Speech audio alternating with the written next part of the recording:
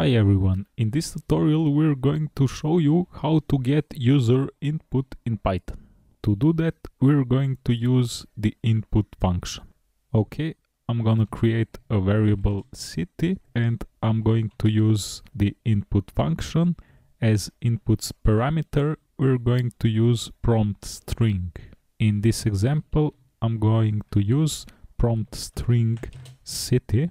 Let's say, for example, that our city is New York, and now this input is stored inside city variable. I'm going to print this variable, and that's it. Also, you need to notice that every input is a string, even if it's a number. So if you want to get a number from the input, you have to use the int or float function to convert that string to number.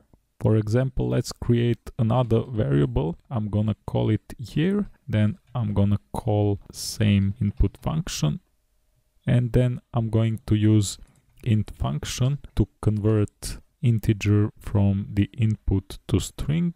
Let's say, for example, 2018, and now let's print our variable year. It's the same with float point numbers. For example, let's get a float point input of a price.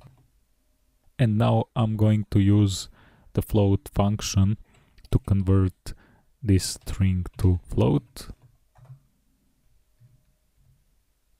And finally, let's print this price. That's all in this tutorial. Don't forget to subscribe to our channel and to like this video. See you in the next video. Bye.